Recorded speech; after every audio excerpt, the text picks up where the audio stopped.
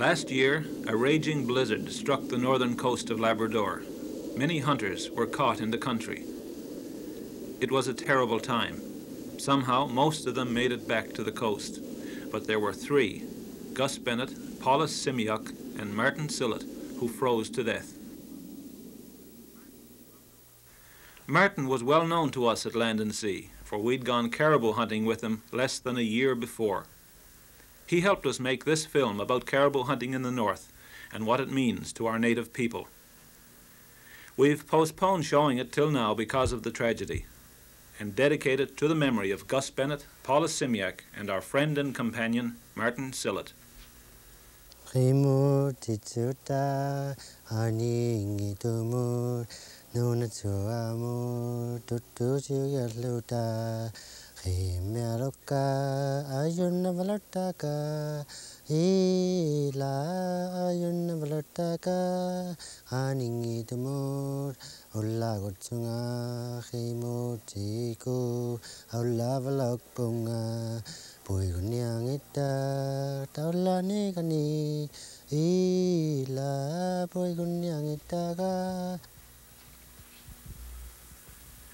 Nain, the northernmost community on the coast of Labrador.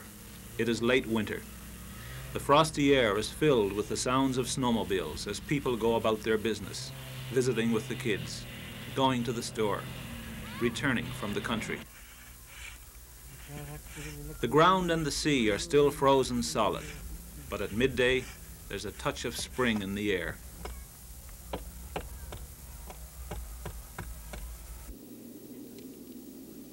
Inland, though, in the high mountains where the caribou live, it's still the dead of winter. Spring comes late to this country.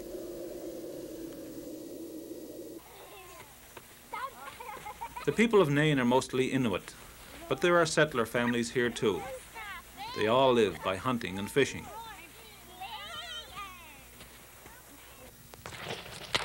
There are no salmon or char this time of year, but there are rock cod you can jig out in the bay.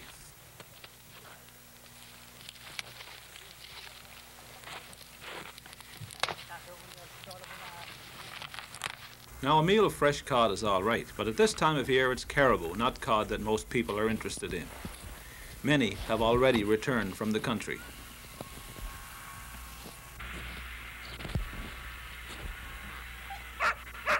No longer do men hunt by dog team. Those days are over. But the old traditions continue. Young men continue to hunt for those who are no longer able to travel to the caribou country. The meat is shared by all. The caribou is important to those who live in the north. The caribou has been the big game since I can remember, from way back. I guess it goes back way back to the first Inuit people ever come on in Labrador. And it's a tradition to have the caribou. And people rely on the caribou for food, due to the fact that your food in the stores is not all that great. You have the supplies coming in the fall of the year, and by this time of the year in the spring, it's getting pretty musky, so, you know, the caribou is very important to the people in the northern Labrador coast. It's not all that easy. You know, someone might think sometimes you just go in there and pick them up, but sometimes you can have a very tough time in the country. It's very wild country in there when you get in there. Back in 1972, I was in the country, went in through Davis Inlet, myself and Chess Flowers and another guy from Makuvik. We were stuck in there for 29 days. We was in this windstorm, and you just couldn't move out the snow house. You know, we were just stuck there. We just had to take the consequences, and regardless of what happened, we couldn't move. Well, we'd come to Nain to see for ourselves, to find out what it was like in the northern Labrador wilderness, to find out what the caribou really means to the people who live here. And the hunters of Nain were glad to oblige. The next day we were whipping along over the sea ice at a fast clip. We were on our way to the caribou country.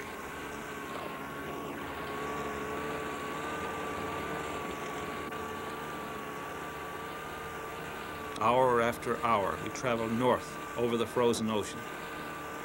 The coast here is frozen out to the horizon, at least 50 miles or so of thick saltwater ice, stretching eastward as far as the eye could see. And so we traveled across the frozen Labrador Sea. We were working our way north to a river valley that leads back through the mountains to the Caribou country. This route is known to the Inuit as Tuquetakok.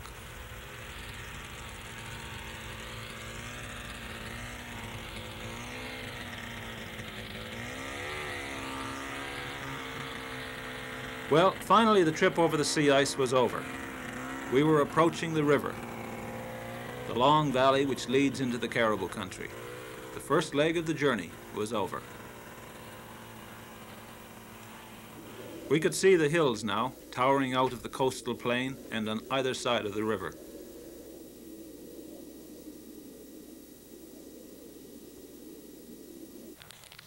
It was time for a cup of tea. And time to check the cometics. I noticed that we were carrying caribou skins into the country. Seemed strange, but I was soon to learn of their importance.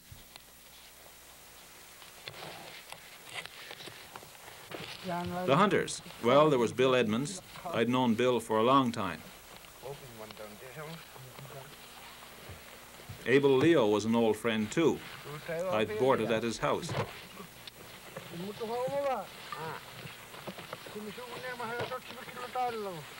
Here's Martin Sillett. And the leader of the hunting party, Appa Hoyok. Here we were, 4 hunters, 4 men of the north, and 3 green outsiders with cameras and tape recorders, sharing a cup of tea and gradually getting to know each other in the Labrador wilderness. Then it was time to gather everything together for the second leg of the trip. We still had a long way to go.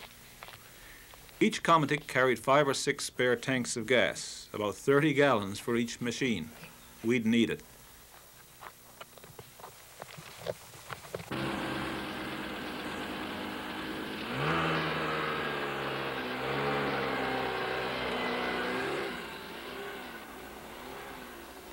And away we go again. We were headed up the river now, the beginning of a long meandering course that would lead us through the hills and eventually to the high country where the caribou would be.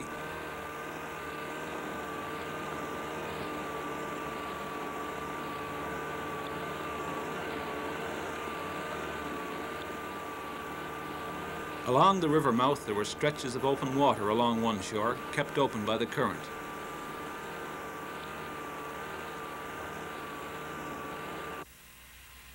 And at one place there was a field of stones and boulders, swept bare in places by the wind. I was told that it's hard going here sometimes.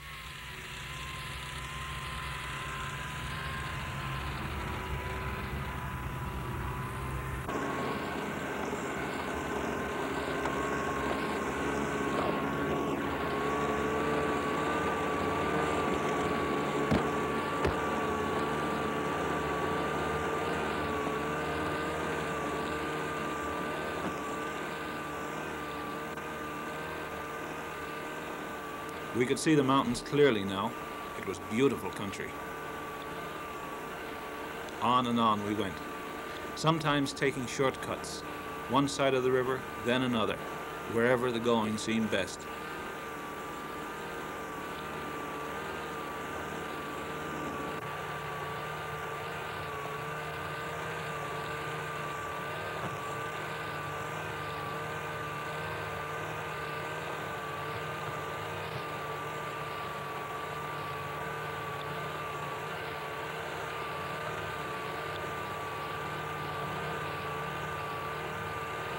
So all day we worked our way up the river, stopping every few hours to boil the kettle, and coming to a halt every time someone spotted a partridge in the trees along the riverbank. How they could see them, I don't know. I kept straining my eyes but didn't spot a bird. Yet the boys could drop them with a .22.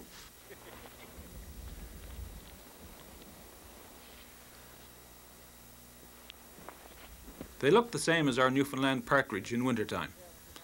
The willow partridge here in the valleys are called brookers, and the rock partridge higher up called barreners.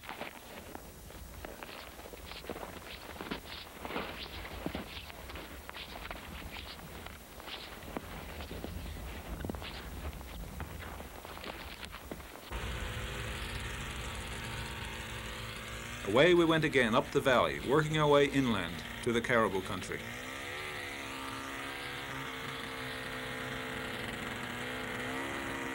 I'd heard of a place called Devil's Hole before, so I was ready for anything.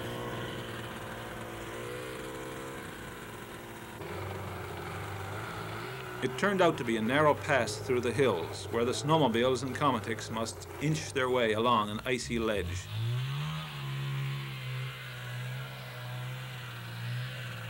You can't see it now, but swirling savagely just under the ice below the ledge is fast water and a treacherous whirlpool.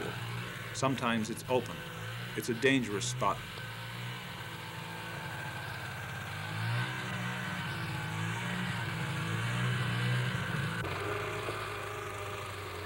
But we made it through Devil's Hole without too much trouble.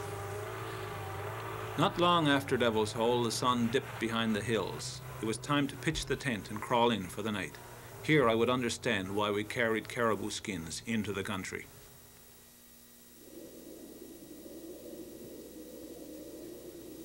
The next day the weather wasn't as good. The sky was overcast. There was a touch of snow on the wind.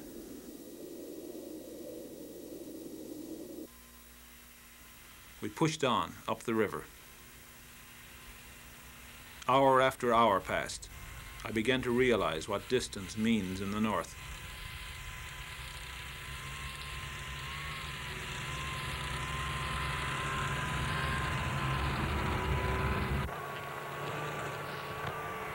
Back home, it's a big deal to go a few miles by snow toboggan. Here, trips are measured in hundreds of miles. These machines are not toys in this part of the country.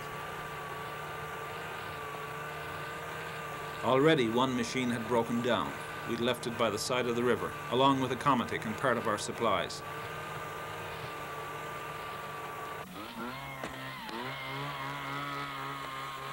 Finally, we reached the place where we leave the river valley and make for the high plateau.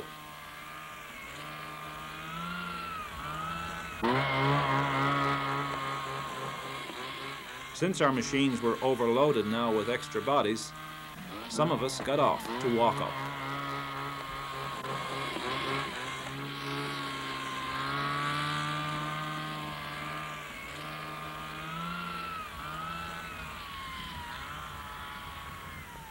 It was a real thrill to finally be there, on the top of this high plateau, the roof of northern Labrador.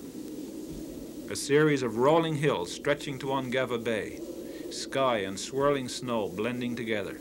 This is the Caribou country. It wasn't long before we came across a snow house. It was the first I'd ever seen. Perhaps tonight we'd build one for ourselves. Then Appa spotted a pair of wolves. He quickly unhitched his komatik and took off by himself. He disappeared into the blinding whiteness. We waited and waited. And finally, the black dot in the distant snow grew larger and larger. It was Appa returning.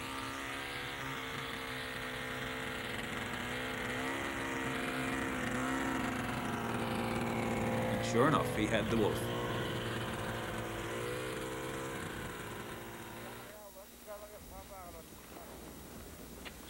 Wolves follow the caribou herds, killing the weak and the old animals. With wolves around, there was a good chance the caribou were near.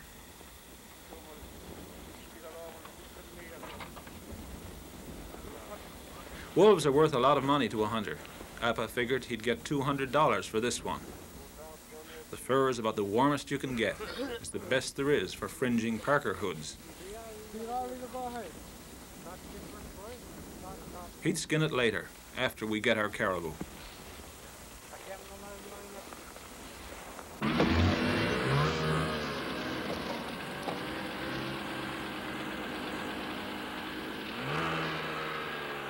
On we went from one hill to another, scanning the countryside, looking for the herd.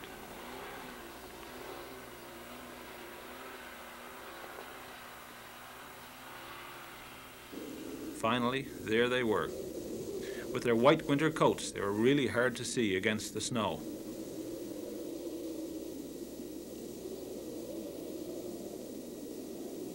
The hunters planned what they'd do.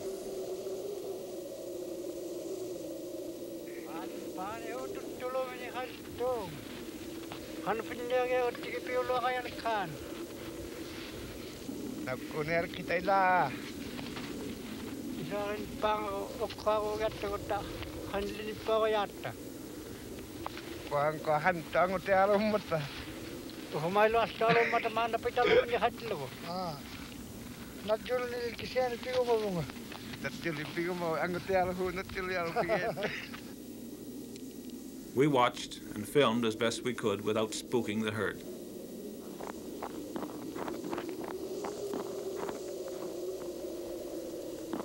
They edged closer and closer. There were caribou everywhere. Some herds were restless, others quiet. This isn't a trophy hunt. Meat is what's needed.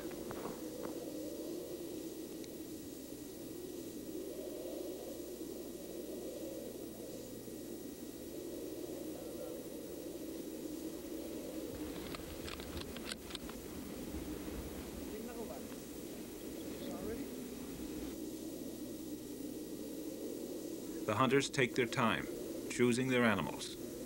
Then,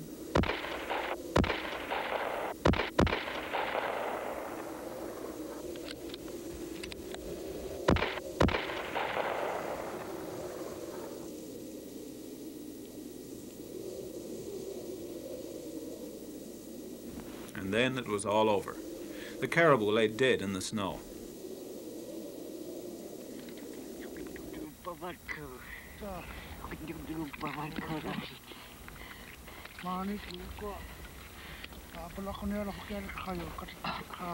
Now begins a new kind of work, paunching, getting the meat ready for the long trip home.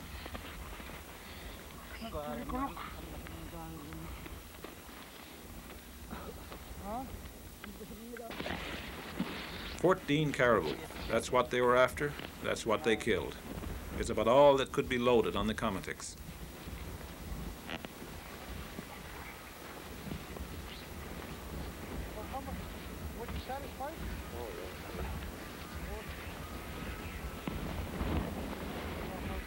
One animal was still alive. Martin finished him off quickly.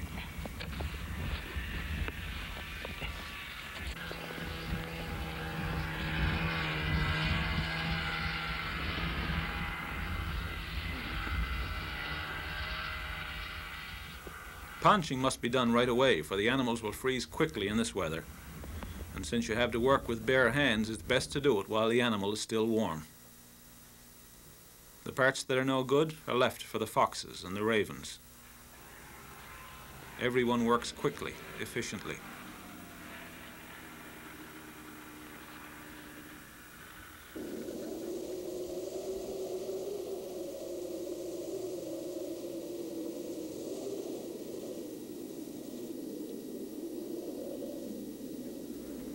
The caribou carcasses are bundled up and placed on the Comatics. This is quite a skill in itself. I wondered how in the world all these animals would fit on, but then I'd realized they'd all done this hundreds of times before and knew just how to stack the carcasses and lash them on. Soon they'd be frozen solid. For most of the trip I was too numb to help out with the ropes. Appa and Abel made it look like child's play.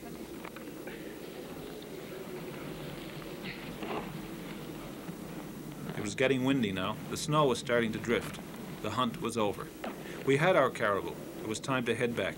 Already the wind was picking up here on the barrens, beginning to cover the remains of our caribou.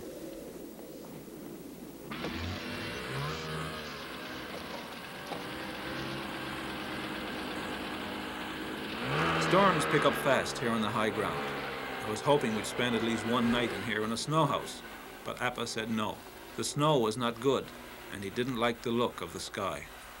Remembering Bill Edmund's story of being stuck here for 29 days, I didn't put up much of an argument.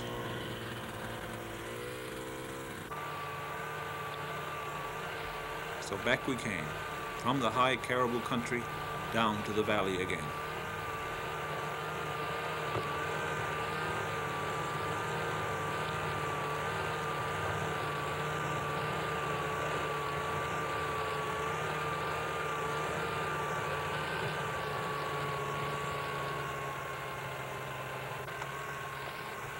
Hour after hour passed as we picked our way down the river.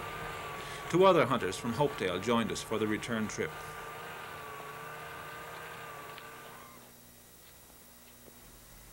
We camped together that night, not far from where we pitched our tent on the way up. Our little green tent wouldn't be as crowded tonight, for some of us would bunk with the Hopedale hunters.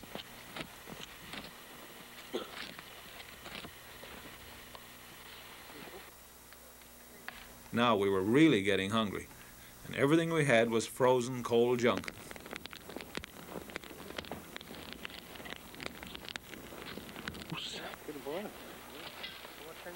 Tea is okay to warm you up, but it doesn't really give your stomach much to work on.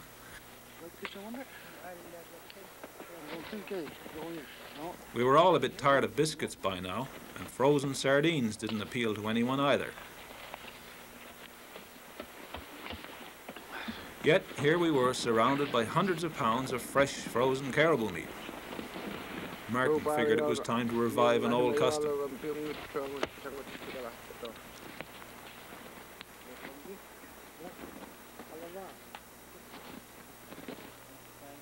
And I was just hungry enough to try it too.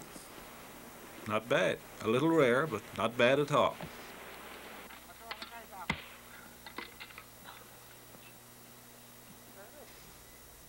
Darkness came. We slept well.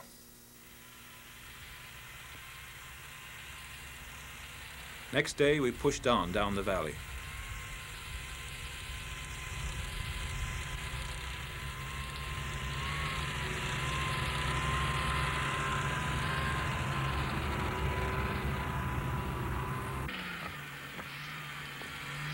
Every now and then there'd be a pause while someone went after a partridge. Like the caribou, they were hard to spot against the snow. But Appa and Martin had no trouble knocking them over with their .22s.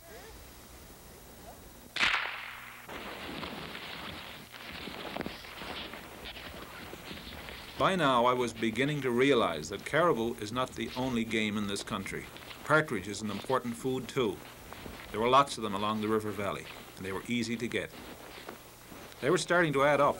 A bundle of white feathers now dangled from each komatik. A good many meals for later on.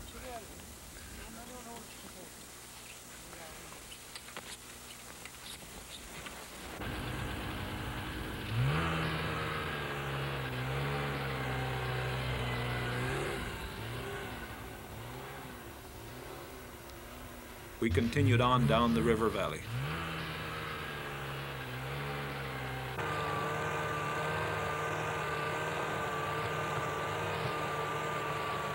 I noticed how quickly conditions can change. Places that were glassy ice on the way up were now choked with snow. Soft spots in the river were now hard. Hard spots were soft.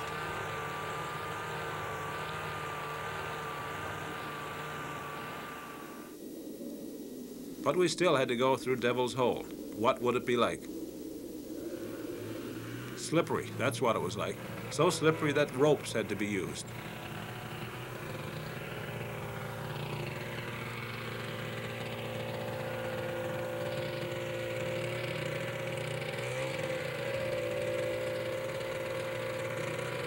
But we made it through Devil's Hole again, with no real trouble. Easy going from now on, I thought, and it was for a while, till we reached the mouth of the river. Here the wind was picking up. It was blustery out on the sea ice.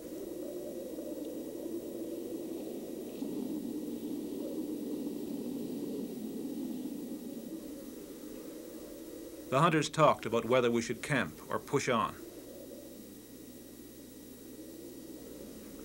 Would it get better or worse?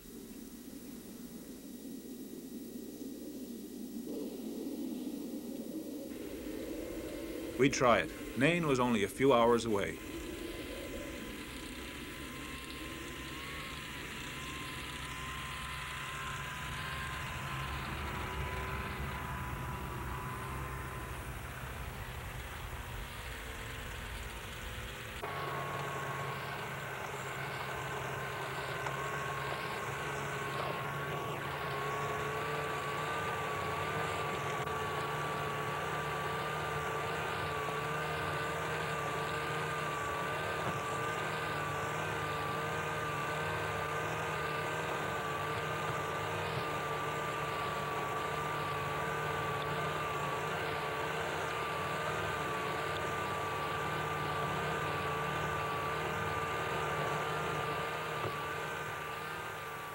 It was well into the evening when we arrived.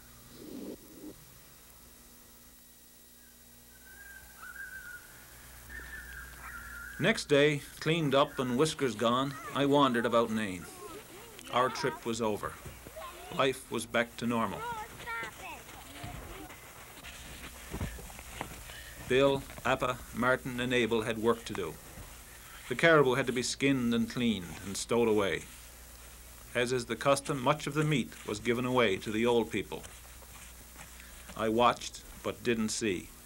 For in my mind I was still racing along on the snowmobile, headed into the caribou country, into the wild, beautiful land back of Nain. Yes, wild and beautiful and bountiful, but fierce and cruel too, for later it would snuff out the lives of Martin and 2 other hunters. But men continue to go back to the country, and I suppose they always will, for it beckons, it stirs the blood, and man must have meat. Hunting is part of life here in northern Labrador.